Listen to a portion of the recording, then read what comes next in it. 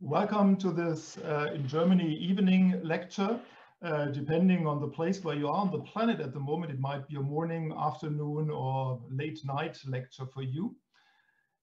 I'm Rainer Malaka, I'm a professor of computer science, and it's an honor for me to host you on this session of a wonderful mathematician. Maryam Mirzakhani was an Iranian mathematician and professor of mathematics in Stanford University.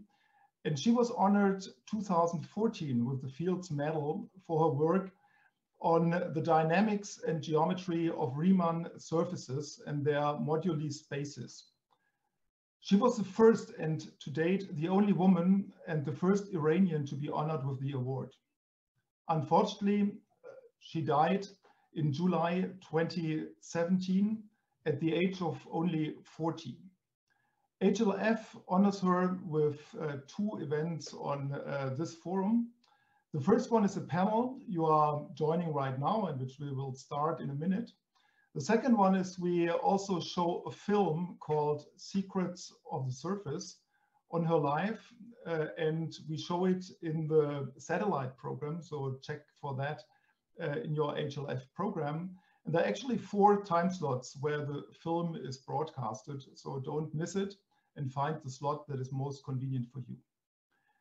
In the following, we start with a session with a panel on Mirzakhani's work and with multiple researchers, also young researchers, telling how she influenced and inspired them. And I think Maryam Mirzakhani was really a role model. And also, if we talk about transgressing separation, she also was an interesting person because born in Iran and then working in the USA is also something on transgressing separation. Without further ado, I want to lead you into the panel, which is pre-recorded, but we have a live discussion afterwards where we have some of the panelists here live for question answering. So don't forget to post your questions into the chat, and then we can have a live discussion afterwards with you.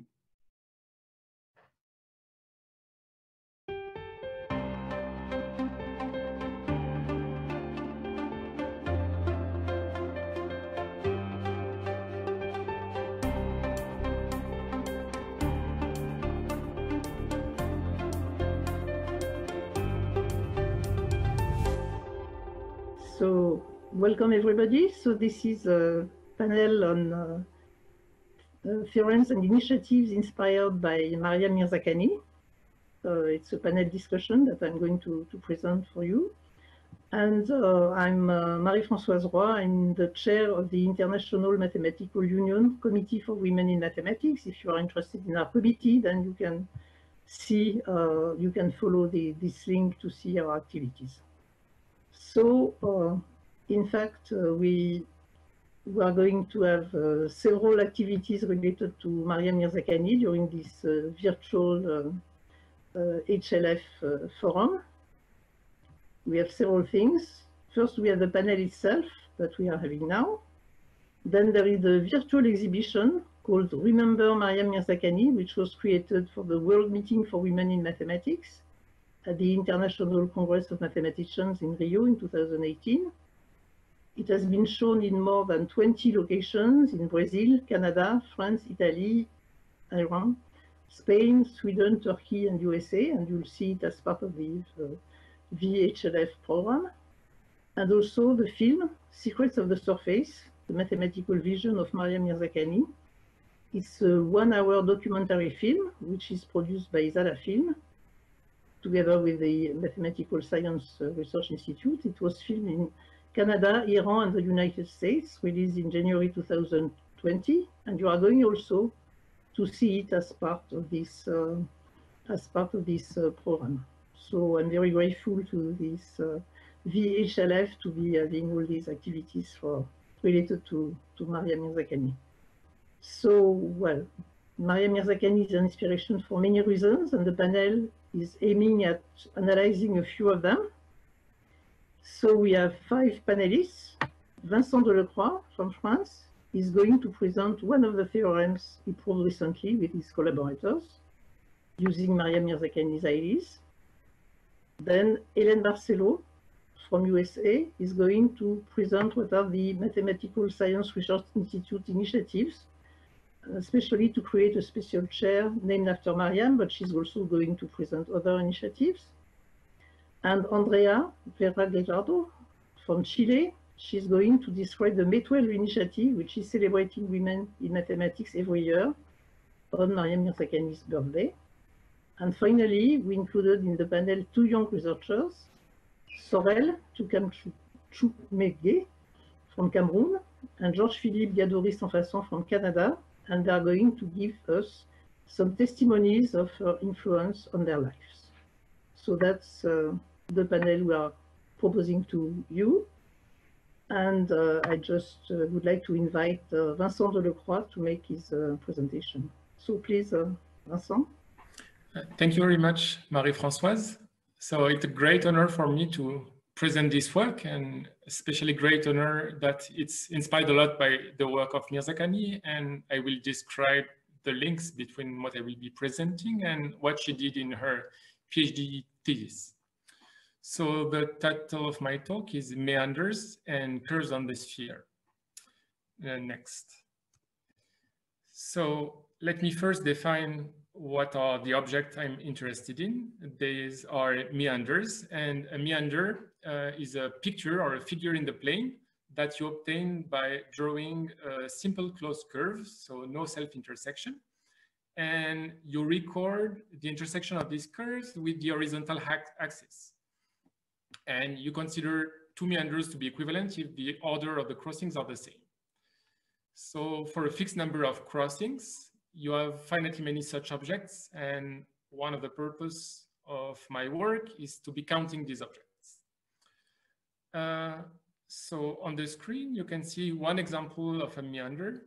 It's a meander with 12 crossings, and just below the screen, you can see the encoding given by the sequence of crossing of the blue curves with respect to the horizontal axis where you see the numbers. So if you want to start counting, we will fix the number of crossings and see how many meanders there are. So the first number is 2.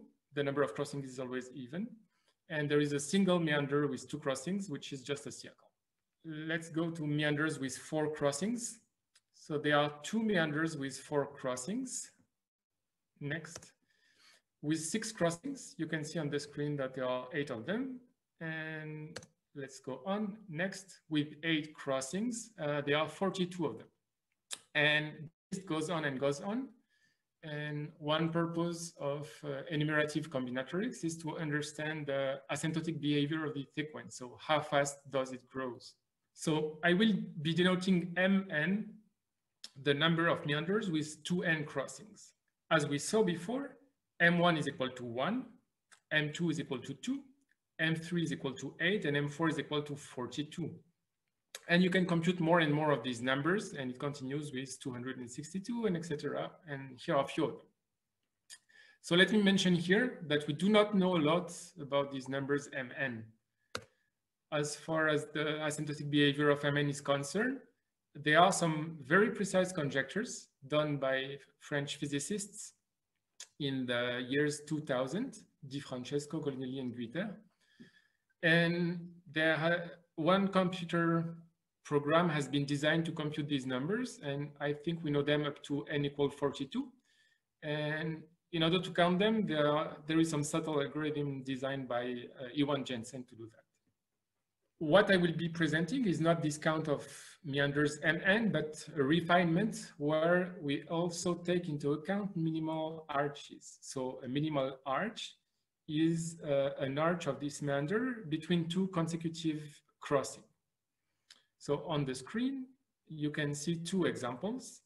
On the left-hand side, there is a meander with 12 crossings, and there are 8 minimal arches. So I filled the faces corresponding to these minimal arches on the example. And on the right-hand side, there is also a meander with 12 crossings, but this time there are 5 minimal arches. And be careful here, I consider a minimal arch something which goes from the first to the last crossing, because you should imagine that this horizontal line is actually on the sphere, and the first and the last are actually consecutive crossings. So now that I defined the number of crossings and the number of minimal arches, I can get new numbers, m and k, which are refinements of the numbers n I defined before, which are the number of meanders with 2n crossings and k minimal arches. So let's go to examples. So if I take again the list I had before, I will just sort them by number of minimal arches. So m2 is equal to 2. And you can see that on the picture, both of them have 4 crossings. So m24 is equal to 2. So with 6 crossings, we had m3 is equal to 8. And you can check that 6 of them have 4 crossings, and 2 of them, sorry, have 6 crossings. And for m4, which was equal to 42, you have respectively 8, 16, 16, and 2 number of meanders with 4, 5, 6, and 8 minimal arches. Next. So these number m and k, they form an array of numbers, which is indexed by n, the number of crossing, and k, the number of minimal arches. On the screen, you can see the array for the values of n going from 1 to 7, and for k going from 4 to 14. Next. So what is the main result we obtained together with Élise Goujard, Peter Zograff, and Anton Zorich recently is the behavior of this sequence m and k. So there is an average to be done. So we need to sum all the number of meanders with less than a certain number of crossings. So this is why there is a sum of the m and k for n smaller than l. But this average version is asymptotic to a certain constant that is denoted by f of k times l to the power 2k minus 6. So this grows polynomially, and there is an explicit constant, and this constant has an explicit formula, not so nice, but there is a formula, which is displayed here. So it's a mixture of a power of pi and binomial coefficients and factorials. So this is all, even though there are many of them. So what I would like to do now is to explain the link of this result with the work of Maryam Mirzakhani. So the next theorem is actually the result is actually looking very closely to this result. And this is the theorem she did about counting curves in surfaces, so in hyperbolic surfaces. So to make the parallel between the two results, we will be working with a hyperbolic sphere with k cusps. So which means that we consider a sphere which k punctures and a metric of constant curvature on it. Because we have this constant curvature, this metric, it allows to measure length of the curves. And we consider 2 numbers, the number CXL of multicurves of length at most L on X, and the number S of XL, the number of simple closed curves of length L on X. And what Maryam Mirzakhani did, and to prove some asymptotic behavior of these numbers, CXL and SXL as L goes to infinity. And more precisely, you have polynomial behavior. So they both grow to as L to the power 2k minus 6, and there are some explicit constant in front of both quantities. And as you can notice, the numbers that appear also appear in the constants in our theorem. And so this is part of our work to make this link between the two counting results. Counting curves and counting meanders are actually very similar. And to make this link, what you have to do is to actually see a meander as a pair of curves, as a pair of 2 simple closed curves. So I said that you consider the intersection of a curve with the horizontal axis, but this horizontal axis is actually playing the role of a simple closed curve itself. So basically what are meanders? they are configuration of two simple closed curves on a surface. And the minimal arches I was talking about is very much related to the cusps, this number k that appear. So you can actually use Mirzakhani theorem to prove our results. And this was something that was done by Francisco Arana Herrera. But we provide a proof which is direct and does not go through this theorem. So basically the two statements are equivalent. So this is all. Thank you very much.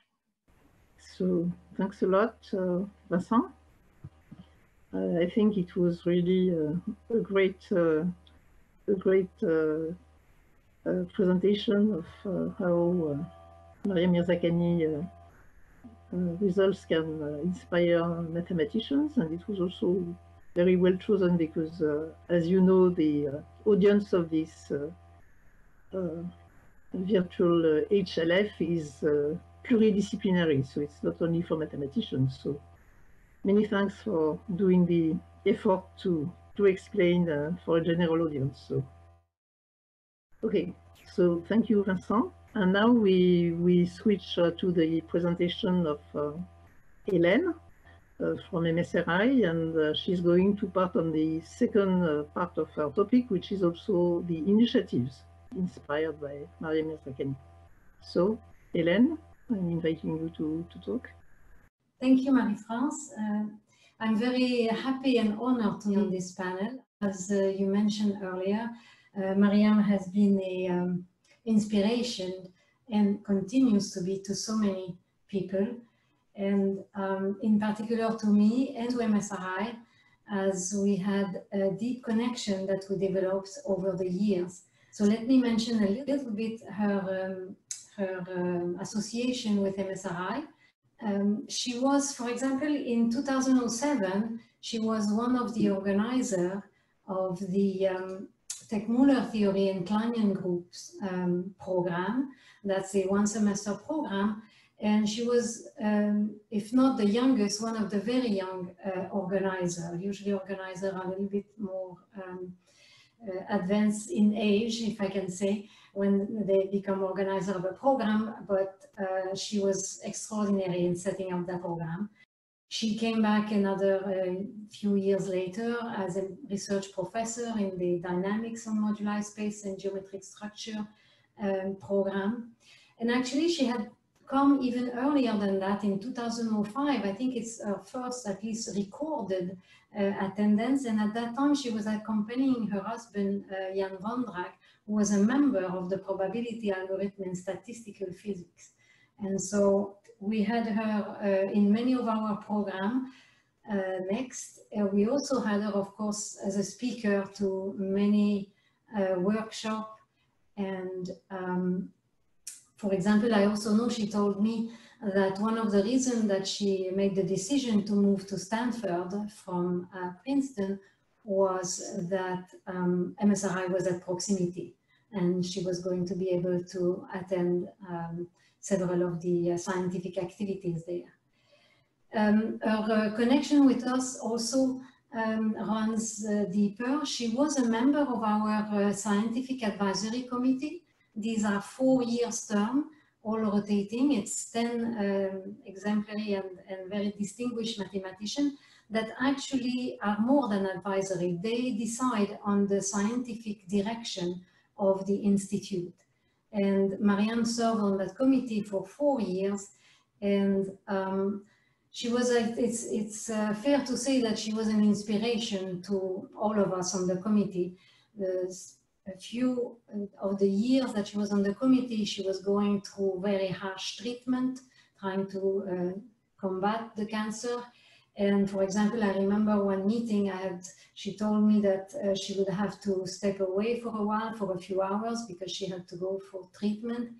And I told her that it would be very understandable if she would just miss that meeting. And no, she decided, usually those meetings are 2 days. So she was there on the Friday morning, she went away on the Friday afternoon, and she came back on the Saturday morning. We were all deeply impressed and thankful for her generous contribution. And in the spring of 2017, MSRI's director, David Eisenbud, approached her to ask her if she would join the board of trustees. And in a very emotional meeting, actually, she agreed, but she warned us that she may not live to become a trustee. And unfortunately, she indeed, this did not happen.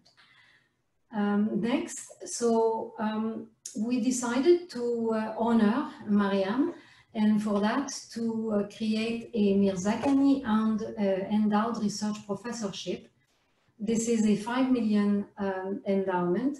We are very much on our way. We are very happy to be not so far from concluding it. And this will be to invite distinguished research professors in the various programs that we have. We have 2 other research professorship endowed, and one is by the children of Xingchen Chen, the founder of the MSRI Institute and a renowned mathematician as well, and the other one in the name of David Eisenbud. And so she definitely will bring a lot of prestige and will definitely help us to reach out to distinguished professors to visit MSRI. We also partner with George Chicheri, the cineast who made the movie Secrets of the Surface, the mathematical vision of Maryam Mirzakhani, that will be shown later during this this whole program.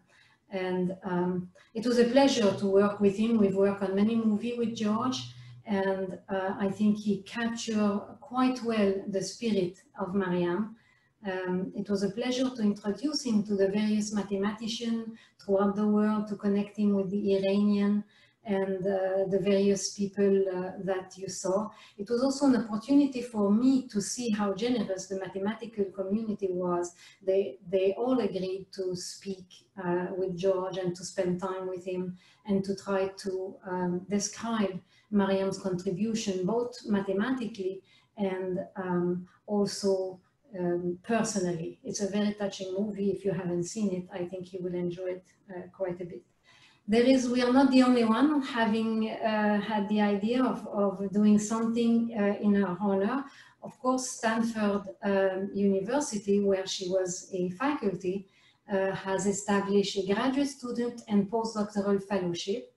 The American Mathematical Society now has a Mirzakhani lecture that's being held every year at the Joint Mathematics Meeting, the big annual meeting of the society. The first one was given this January, past January 2020 by Tatiana To. The American Mathematical Society also has a Maryam Mirzakhani Fund for the next generation, and this is to help graduate students attend a conference. The Breakthrough Prize also have a prize in Mirzakhani's name. The Persian Maryam Mirzakhani Scholarship for Women has also been established, and the Mathematical Association of America has also, a prize in her honor.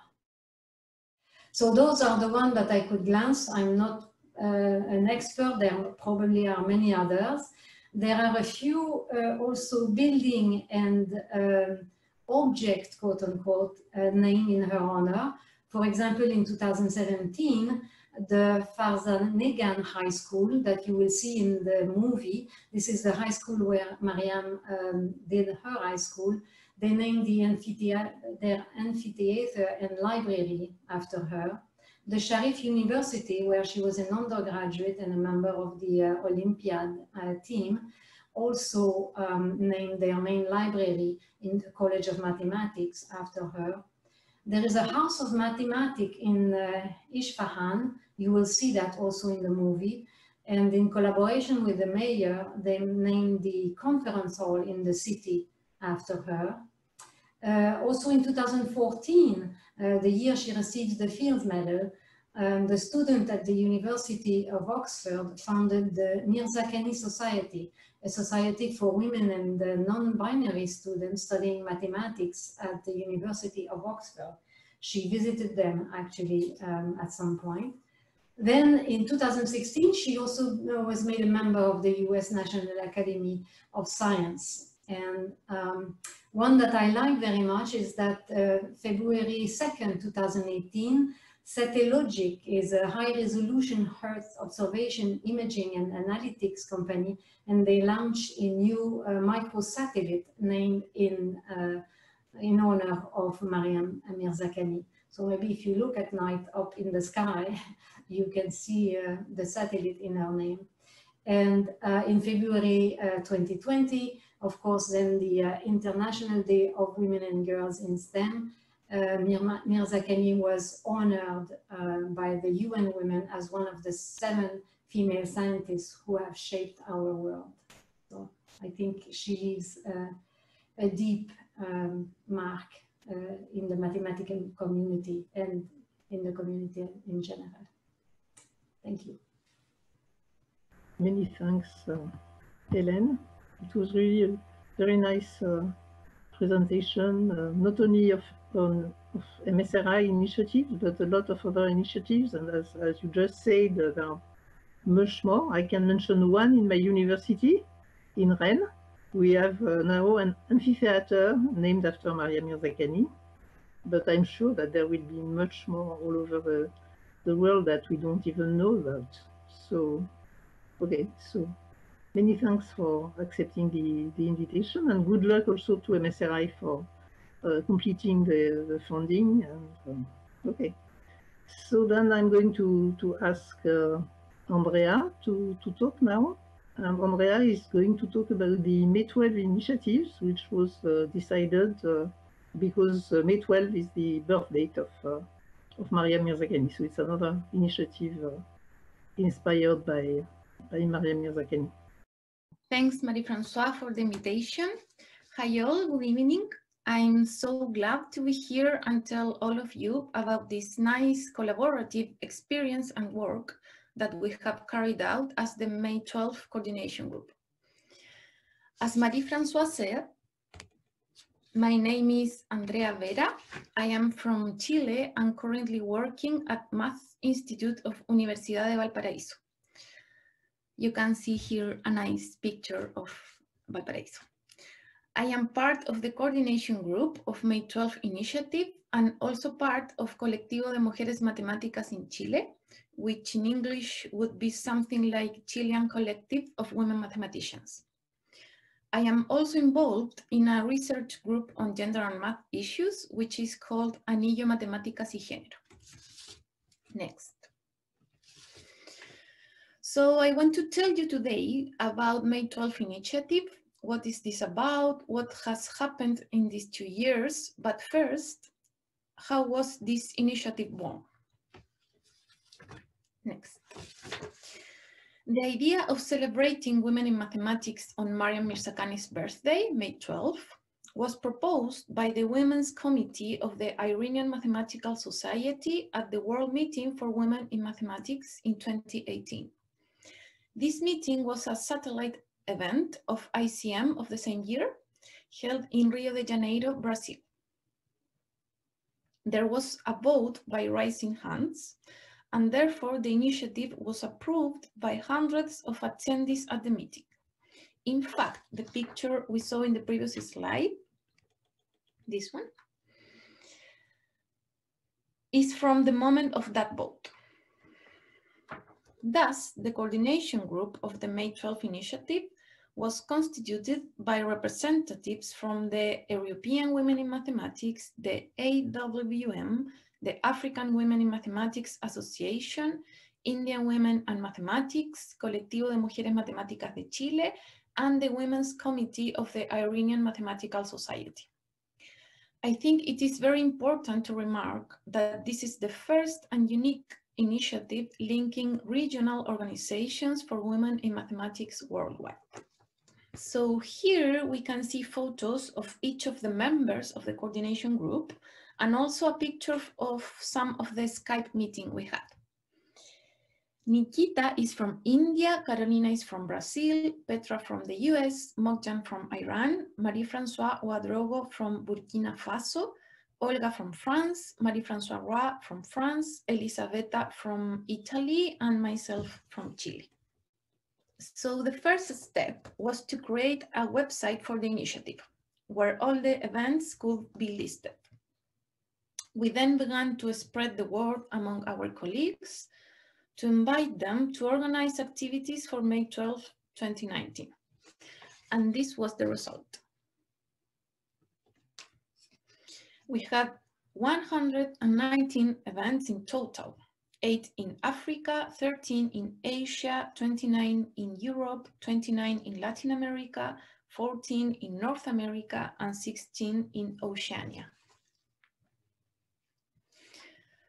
There was a lot of diversity in terms of the type of events. For example, we had panel discussions, math talks, a screening of the short film Journeys of Women in Mathematics, the Remember Maryam Mirzakhani exhibition, gender and science talks, math workshops, a math carnival, among others. It was a very good experience, and we feel very proud of such a successful initiative. We will see several pictures here of some events around the world. So this is the beautiful poster of the celebration of May 12 in Iran. This picture is from that same celebration. Then we have Remembering Maryam Mirzakhani exhibition at Nesin village in Turkey. This is from the celebration meeting in Ukraine. Here we can see Sarah Koch's lecture during the celebration at MSRI. This is from May 12 celebration in Ethiopia. And finally, a picture from the meeting we had in Valparaiso, Chile. After this, we were invited by the journal Notices of the AMS to write an article about May 12, and it was published last December. You are all welcome to read it and can get it from the AMS website. So 2020 has arrived, and with it the pandemic that we are currently facing. So apparently the events of May 12 were not going to happen.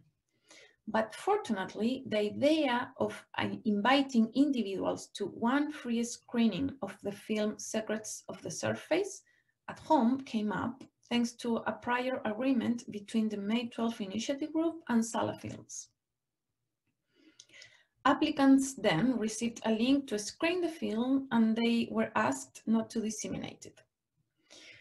When the process started, there were versions of the film only in English and Farsi. Shortly after, the version with French subtitles was added.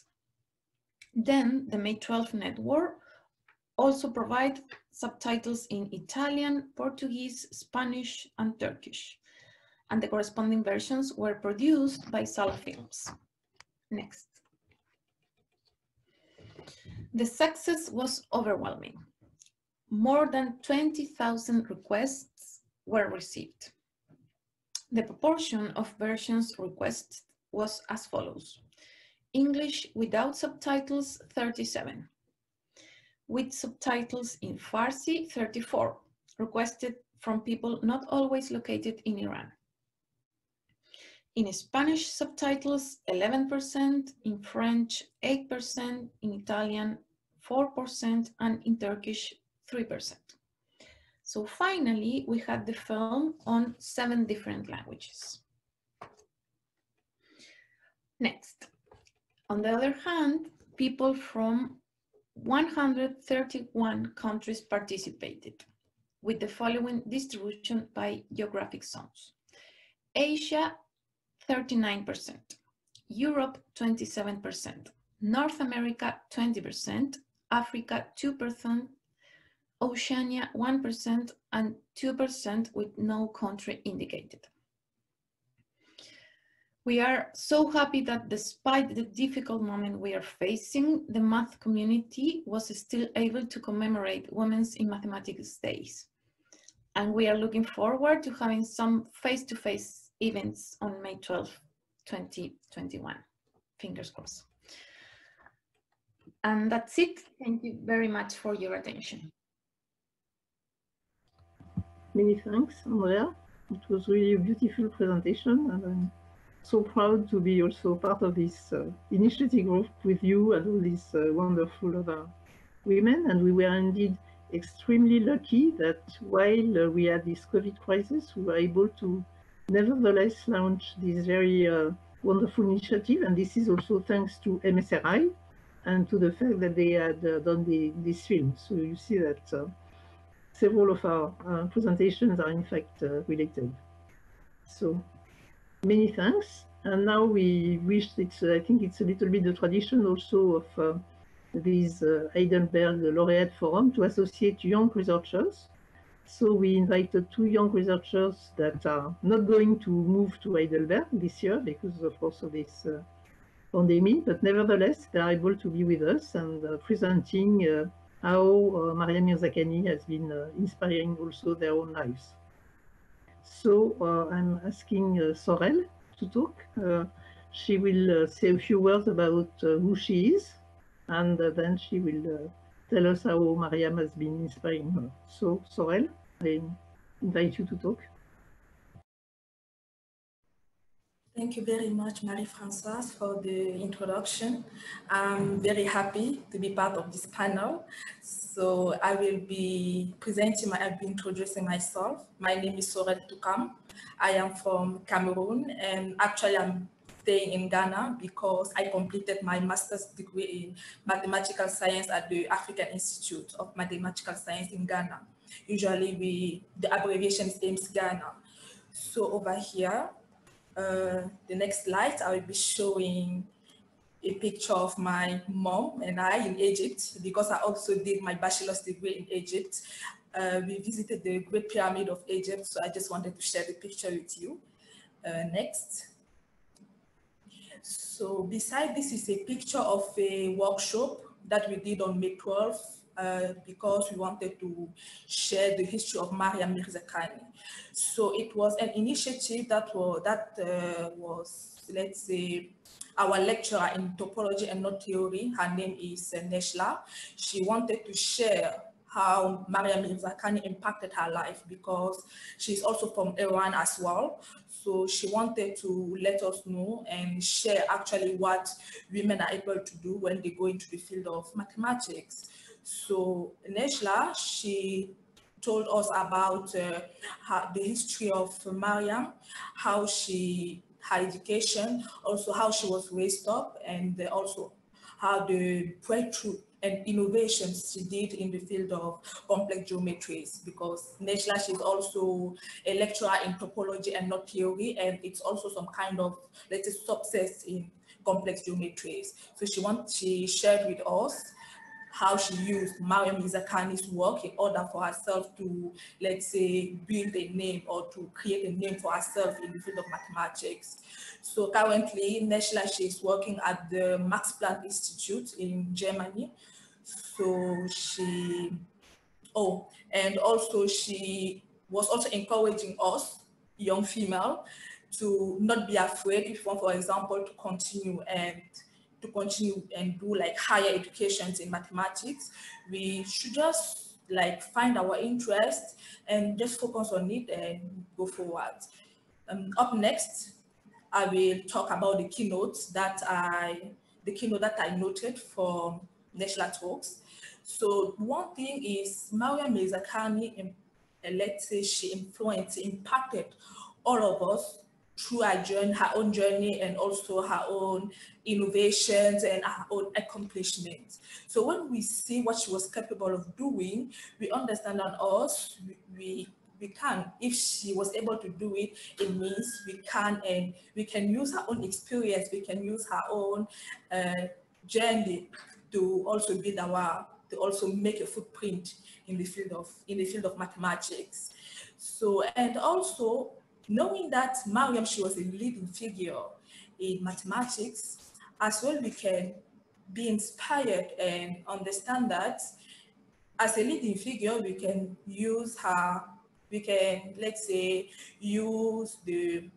follow her experience, follow the advices she has been giving through through the film that we watched, The Secret of the Surface, and also understand by that if you want, nothing can stop you, not even your gender. And up next, I will talk about another workshop that we had at AIMS Ghana. So this is a gender workshop. We were talking about issues in academia, gender-related issues in academia, because currently I would say in Africa, the percentage of women that are in the field of mathematics is actually very low.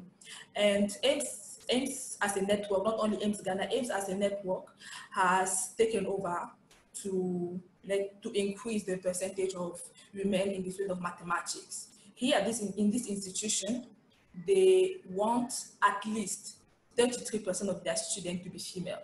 So this is, and there are discussions on the table to even, let's say, increase that percentage and even admit more. So it is very important for this institution AIMS to increase the number of women in the field of mathematics, the number of African women in general. So in this workshop, this gender workshop, we talked about first thing, the percentage of women, second thing, the accomplishment of Maryam Mirzakhani, of course, and third thing, we try to encourage young females who are in high school to also venture and jump into the field of mathematics and also to not be scared, because there is nothing scary about mathematics. You just need to be focused. You just need to have some interest, and everything will be well. So this is the end of my talk. Thank you. Many thanks, Sorelle. It's really very wonderful to hear you. And of course, we had not yet the opportunity to meet in person, but with this panel, I have the impression I know you already a little better. So I wish you good luck also for the future. And I would like then to invite Georges-Philippe to give the last presentation of the panel. So he's currently in Canada, and he's going to talk to us. Georges-Philippe, please. Yes, hi everyone. First, I just want to say that it's a tremendous honor to be here with all of you panelists, but also talking about Maryam Mirzakhani's work and influence on my life. I'm just very glad to have that opportunity and to be here today. My name is Georges-Philippe Gadoury-Sansfacon. I'm currently in Sherbrooke, in Quebec, in Canada. So I am an undergraduate student at Bishop's University. I am pursuing a Bachelor of Science honors in mathematics, but also an honors in applied psychology. And I'm graduating either this year or the next year. We'll see what my grad studies plans are. And I think what interested me and what motivated me to learn more about Maryam Mirzakhani's work and kind of character is my interdisciplinary interest as well. I'm very interested not only in mathematics and problem solving, but also to the approaches to mathematics and how people challenge the status quo, and also the environment and the academia around mathematics. And that might stem from the psychology interest of mine. I'm also very interested in ethics in mathematics, so gender issues in mathematics, equity issues in mathematics as well. Again, how we approach mathematics. And on another side, on the side note, interested in applied psychology, therapy, relationships. And I enjoyed the way the movie, the film was done, showing not only the great mathematician that she was, but also the great character that she was in the world of mathematics and in the world of academia as well. So that is a nice segue to the lessons that I've learned from learning more about Maryam Mirzakhani. What I could say is definitely that well, before being more in mathematics, I had not heard as much about Mirzakhani's work. But as soon as you get into problem-solving courses, which is what I fundamentally love about mathematics, I love learning about about topics and applying them, but more importantly, I love getting that toolbox and then just getting in the wild and applying it. So I had some lessons prepared, but yesterday in one of my problem solving courses, we went over the important steps to solve a problem. And after watching the movie, for me, these really resonated. The first step, the 0th step, so not even the first step, is the psychological aspect, which I really saw in Mirzakhani's work. The mental toughness, the confidence, the concentration, and also the subconscious work. But for me, the 3 first ones were really present, and were kind of things that throughout my learning of Mirzakhani's work kind of stayed with me, because at the end of the day, problem solving is not necessarily about the answer. It's a lot about the approach. You might never find the answer, but it's about getting a bit further, getting that concentration and confidence. And I really saw that confidence being shown and being portrayed, but also being transferred to students or to anyone she interacted with, really, be it for the advancement of women in mathematics, or just the field of mathematics in general, that she kind of inspired everyone she got in contact with. So yeah, I also enjoyed learning kind of about how she approached problem solving competitions, how she got first perfect score in Toronto at the Olympiads, and that there's a memorial now at the University of Toronto, and questioning right now what I'm going to do after graduation, after my undergraduate, so going on to graduate studies. I enjoyed reflecting, and I think these are what resonated the most with me. The quotes from both the movie and some other sources that at first she said I was more excited about reading novels, and I thought I would become a writer one day. And then, which also resonates with me, because I love writing and I love reading, but also I found that passion for mathematics. And she says, I got excited about math just as a challenge, but then I realized that it's really nice and I enjoy it.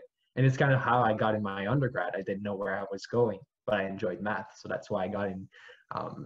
So yeah, I think for me, the legacy of Maryam Mirzakhani is in her work, but more importantly in the way she was approaching problems and approaching the mathematical field, but also life in general. For various sources, from CBC to AMS to math history, I think the words that resonated with me most were that she stayed herself no matter the path and challenges that she faced. She was transcending boundaries. There was a lot of creativity, of simplicity. She was original, she was tenacious, she was imaginative, brilliant and fearless, adaptable. She showed a lot of adaptability and had a taste for difficult problems. And that's really something I see. I'm not sure where my path will lead, but I think learning about Maryam Mirzakhani kind of convinced me that this kind of fearless and fearless approach, an original approach to mathematics, and just that interest is sure to get me somewhere that I love being.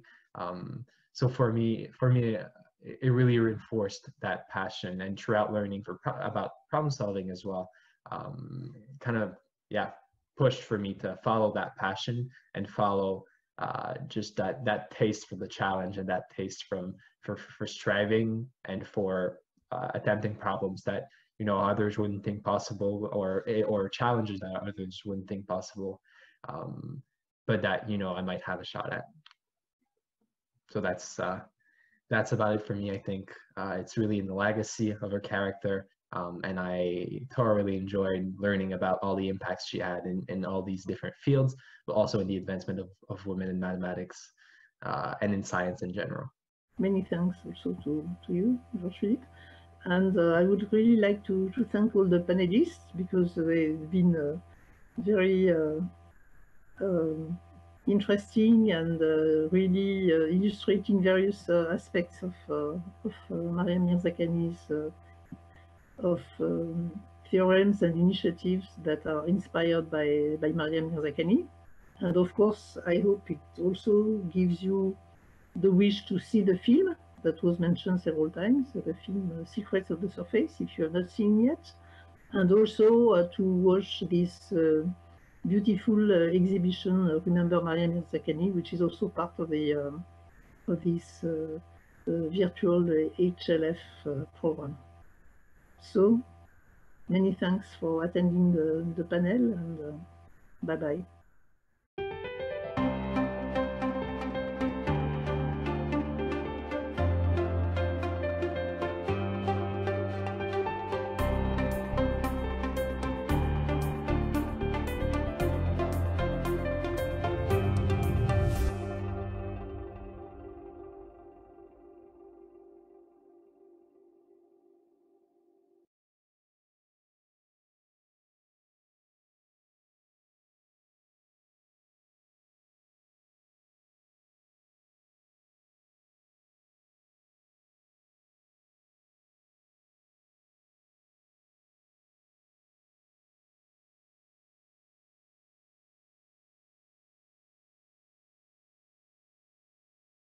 I think this gave us a fantastic view and also so many aspects of Maryam's life and her contributions. So this was really inspiring. We now have the chance to get to some discussion. We have here live and online Marie-Françoise Roy from France, Georges-Philippe Gadoury-Sansfacon, he's here from Canada, and Vincent Delecroix is here from France. They were all also in the panel. Thank you for joining us here live. And we got already a few questions from the audience who watched us. And I would like to start with the first question, which might go to Vincent. The question from Grant Barclay. Can you elaborate more on how the meanders are realized in hyperbolic geometry? Hi, good evening. Yeah, thank you for the question. I see that there is another question, which is about hyperbolic geometry. So let me answer the two of them at the same time. So there is another question which asks, what is the hyperbolic sphere? And yeah, what in general is hyperbolic geometry? So hyperbolic geometry is just one kind of geometry as Euclidean geometry is. And it's a geometry where one of the famous axioms about the lines is not satisfied, namely that in Euclidean geometry, in the plane, it's known that two lines are either parallel or intersect. And in hyperbolic geometry, you have many, many lines that just do not intersect and pass through two different points. And the main feature of hyperbolic geometry is that you have some sort of exponential growing of the ball. So if you are trying to find your way in a hyperbolic geometry, you will basically never find out again where you started from. So it's a very rough introduction, but it's a very well studied geometry that was introduced mainly by Klein and Lobachevsky and studied a lot by Poincaré. And it has a lot of application even outside of geometry, in number theory, for example. So let me not talk more about like rough terms about hyperbolic geometry, but focus a bit on hyperbolic spheres. So what I mean about hyperbolic sphere is that you have a sphere, which is a surface, that I mean a two-dimensional manifold. And on it, you have a metric, which is such that locally it looks like the hyperbolic model. So about the realization of meanders, it's just the fact that a simple closed curve has unique realization on a hyperbolic surface as a geodesic. So more generally, for any homotopy class of curve on a hyperbolic surface, there is a unique way to realize it as a geodesic up to homotopy. And this is how you would make this realization happen if you have a meander. A meander, I recall, is two simple closed curves, and you look at the pattern of intersection of them. So these two simple closed curves, you simply realize them as geodesics, and this would be the realization of the meander. So that was.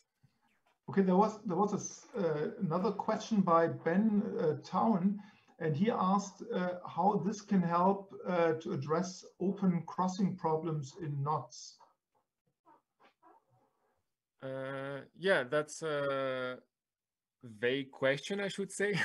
I do not know much about three-dimensional geometry. So knots are things in three-dimensional sphere, but you can, one way of constructing them is by drawing these planar diagrams, but it's not exactly clear what is the question. So how, as far as I know, there is not much we can say from meanders to the study of knots.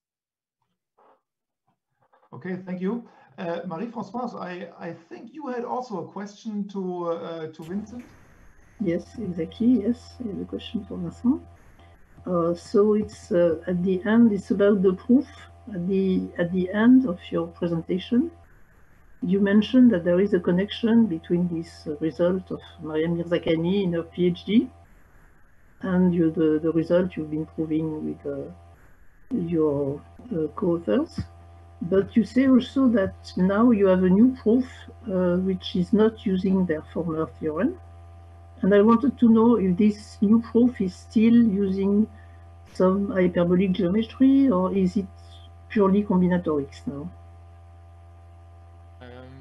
Thank you for the question. It's actually very, very good question.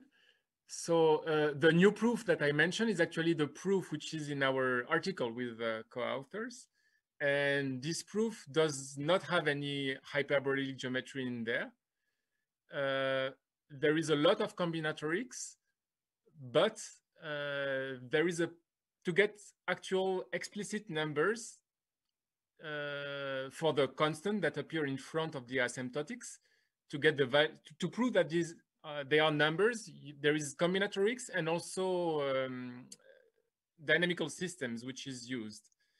So there is a kind of parallel with what Maryam Mirzakhani did, because she used an action of a group on certain space, and we also used the same kind of argument, but with a different group and a different space.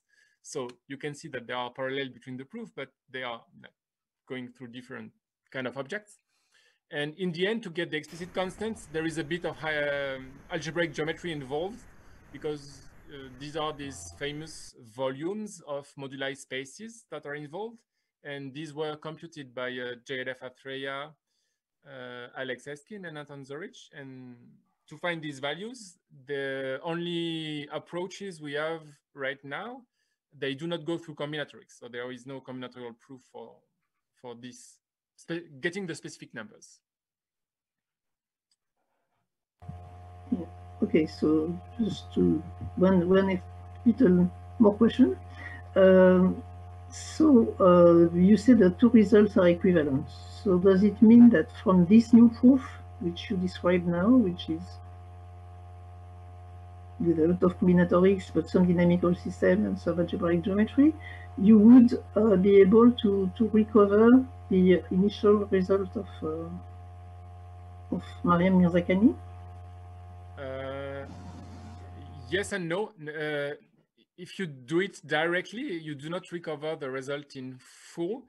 So to recover the precise result of Mirzakhani, you have to use some further results of Hugo Parlier, Juan Soto, and Vivek Erlandsen, but using alternative results that make links between all possible metrics on a given surface, then you can prove back the theorem. So yes, you can either use Mirzakhani to prove our theorem, that is the work of Francisco Arana that I mentioned, and you can also go the other way around using some other machinery. But yeah,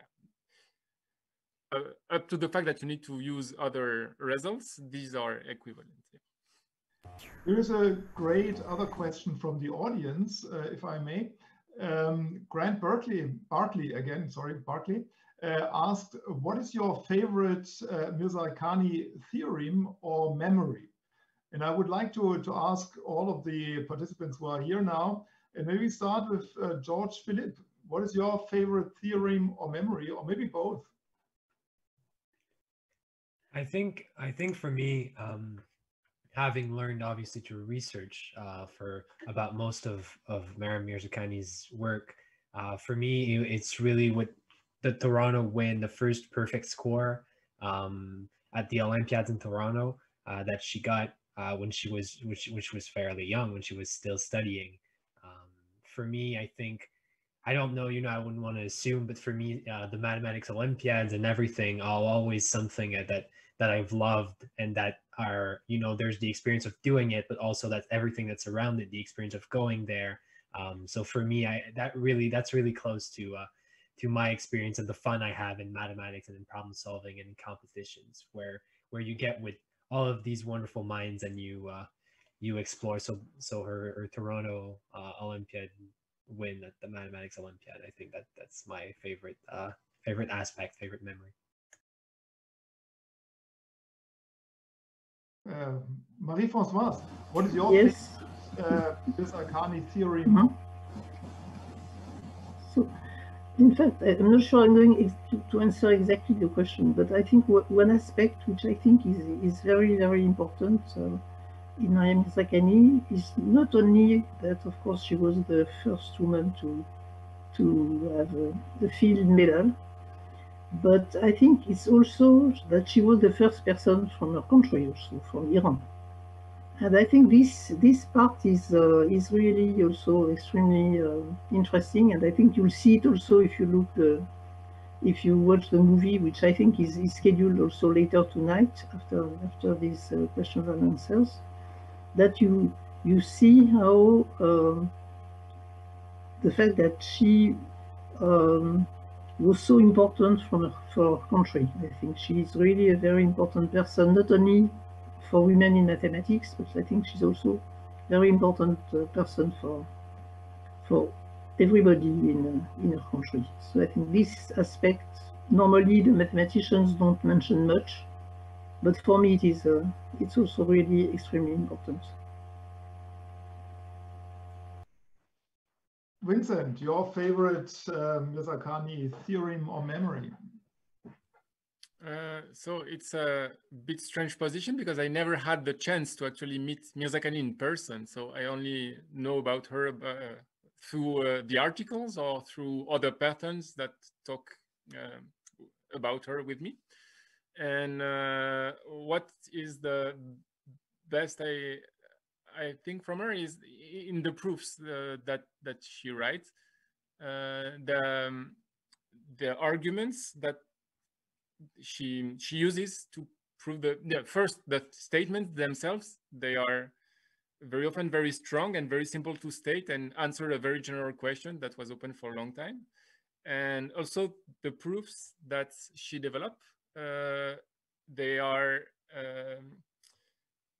very new. Like she brings an idea that was just fits perfectly to go through the proof and make it go on. So it's not necessarily technical, but it's just a good idea that makes the proof understandable as a mathematical concept and understand it. So I have a great admiration for the way she just shaped the proofs of her results. And if I had one theorem to mention beyond the one I mentioned in my talk about this curves counting, she wrote not long before her death that a very important theorem about mathematical billiards. So this is about billiards in polygons. So you consider a polygon in the plane and you play billiards, meaning that there is a ball and that reflects, so that goes in straight line and reflects on the boundary with respect to the law of the light with reflection on the sides. And she made, in collaboration with Alec Eskin, a very important theorem about the dynamical behavior of these balls, which make the link with the geometry of moduli spaces. So I will not say more about that, but it's, for me, it's like one of the great and important theorem that she did. Well, the video says, at least the text about the video says, that she was a superstar, or maybe still is a superstar. And to what extent can mathematicians be superstars? And maybe an additional question to all of you. We talked a lot about this transgressing separation aspect, and also being her an Iranian woman in the US, and famous in both countries, so in the US and Iran. And so I think she, as a scientist and as a person, as a woman, she did quite a contribution towards like opening minds, opening boundaries. To what extent do you think should or do scientists or should mathematicians also like shape society more, or is that a role that scientists have to play? Like, should you be superstars as mathematicians, or strive for that? Can you repeat the question, because I didn't get it? So, what was your question again? Well, the impact of Maryam to also science and society. Yeah? So between the US and Iran, she had quite an impact on people and how to think about each other. And my question is a bit like, to what extent should or do play scientists, and in particular mathematicians, play a role to cross boundaries, to be like to do this transgression between cultures, science, and gender, maybe?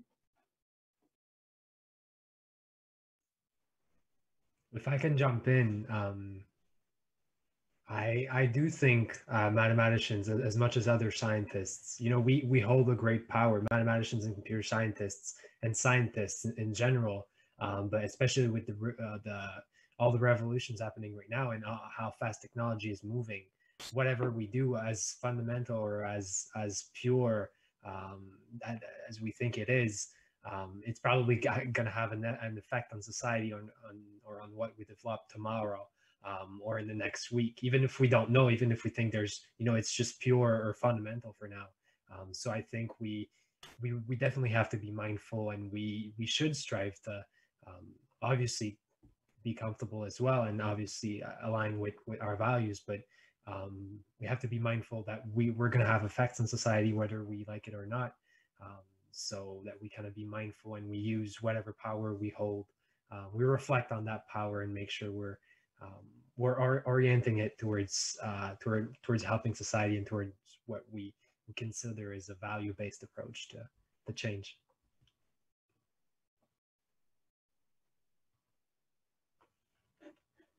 Any further opinion, Vincent? Yeah, I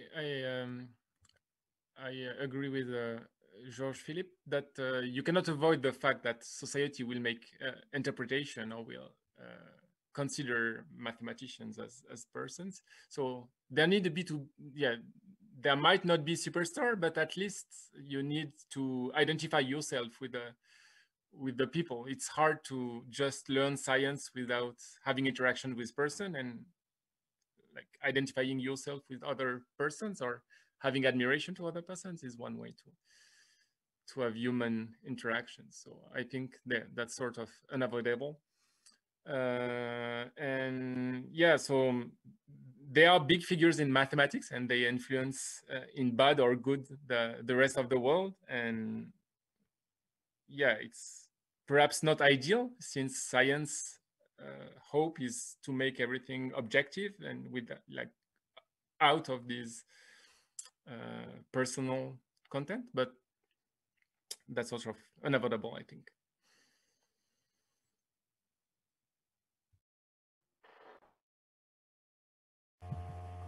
Yeah. Yes. Yes, I would like to say something, because also that there is something very special. I mean, and it makes her a little bit similar to the great figure of Évariste Galois also. Well, of course, he died even younger, but she died very young also. And I think it's something that, of course, we don't insist about that in the panel. We don't insist about that also in the film we are going to see. But I believe it is also something which is creating a lot of emotion, because she was the first woman ever to have this award, and then she, for example, she was never able to present a talk at this Heidelberg Laureate Forum because she died. She went very sick, and then she died very early, leaving her family. I mean, a little girl and husband. So I think this tragic side is also something that is touching people very much, and the reason also why we wanted to add this May 12 that was mentioned. So I think it's really part also of now of this icon. I mean, that she died early. Here's a last question from the audience, and maybe given the time, this might be our last round now, and I'm looking forward to see your comments on that. Here is again Grant Barkley asking, do you have recommendations for how young researchers can get involved with organizations or initiatives that help reduce barriers to women and underrepresented groups in the math community?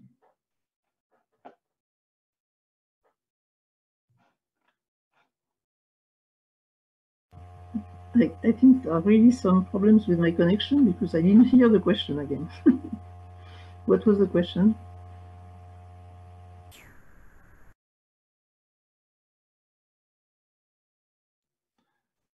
I don't know, maybe the others can start commenting on that.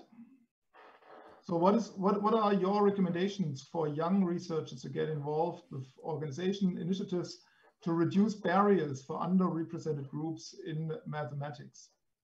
So the first thing is that the barrier exists because mainly of our behavior, so the barriers exist in society. So the first thing is to be aware that these barriers exist and that any of us are actually making this barrier. So even if you do not agree with them, they are here and you just reproduce them. So the first thing is to be aware and try to change yourself, not trying to change the world, because the world will change with you. So it's just, try to learn about your own behavior with the person you consider should be not left on the side. And beyond that, there are organizations and initiatives, and I don't think they are very hard to find. So even going on Google, looking for different organizations, there are gathering of women in mathematics that happen all over the world in different mathematical communities. So which is one example. And yeah, from my point of view, this is what I had to say.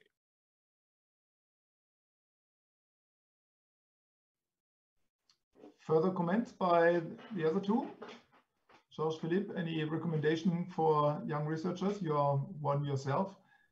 I'd say, I know at my university, it's just taking opportunities and looking for advocacy. Sometimes we wouldn't necessarily think, hey, here's an opportunity to help reduce barriers to women and underrepresented groups in the math community, or it's just an opportunity for advocacy, or it's an opportunity for projects. But in everything you do, as Vincent said, and I think that's the best way to start, you question your own biases, and you're already involved in research, and you might be involved in clubs at your university, you might be involved in boards of governors at different places, different organizations. So it's questioning every decision you make and the way you approach these decisions, these projects. Make sure they're equity driven, and make sure you're always considering these barriers every time, like Vincent said, every time you're making a decision. What barriers are you imposing? And I think Marie-Françoise also might have something about that, because she's really involved as well. Yes. Yes. Yeah. I mean, well, we saw that there are many things going on. I mean, as Vincent mentioned, and we have, in particular, we have this May 12 that day we started 2 years ago, as explained in the video. And this is really a moment where you can join people and join initiatives in order to feel maybe less alone if you are the Women in Mathematics, for example. And there are also other kind of initiatives for other underrepresented groups. And I think the main thing is to meet people like you, so that you understand that you are not the only person having maybe a given problem. The problem is in fact coming from society. It's not your fault. It's not something you are doing wrong. It's just a real problem in society, and then just meet other people and try to see what you can do with them. I mean, that's how the feminist movement started, and we're still there. Thank you very much. So then it only remains for me to thank all of you. Thanks again, Marie-Françoise, for organizing the panel. It was really great perspective that you gave us with these 5 panelists. Thanks to the 3 of you for joining the live discussion. And thanks to everybody out there who watched us and gave us questions via the chat. I hope you continue discussing it. And I think the legacy of Maryam is still there, and keep it alive. And now for the next steps, I just want to give you 2 announcements. First of all, there are still these 4 slots where you can watch the video, check in the satellite program. One of the slots is actually right now. But this is also in parallel to the other event that's taking place now in roughly 5 minutes. A discussion, a talk with Robert Tarjan and Donald Knuth. So this is certainly something you also don't want to miss. Hard decisions for you on how to arrange your schedule. Nevertheless, I wish you a great evening. Thanks again for everybody for participating, and enjoy the forthcoming events of this Virtual HLF. See you then.